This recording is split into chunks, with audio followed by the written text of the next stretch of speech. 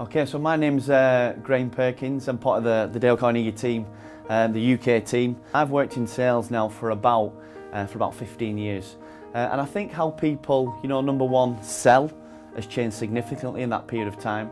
But I also think about how people buy has really changed. If you think about over the past 2 years, the sort of the way that people buy. There's a lot more things around social media, internet presence.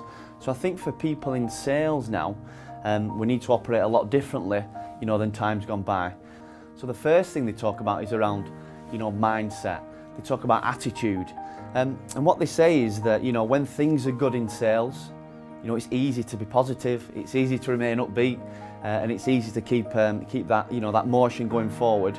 But what they say is, if you think about the rate of change in organisations, the selling process is changing, the way that people buy is changing.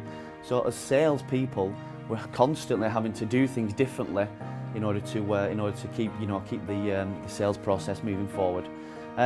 So what they talk about, our customers, and what we really support people on, is how do we develop that mindset where people are resilient, where people are upbeat, where people are focused.